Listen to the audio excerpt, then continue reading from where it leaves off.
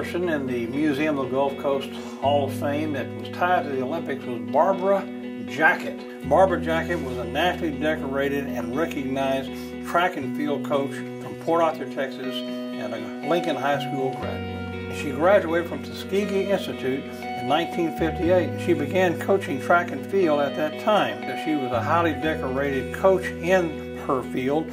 She went on to Prairie View A&M to be their track coach there. She became involved with the Olympics as a coach. In the 1992 U.S. Women's Olympic track team, she was the second black female to coach an Olympic team. The women's team won 4 gold medals, 3 silver medals, and 3 bronze medals, more than any group since 1956.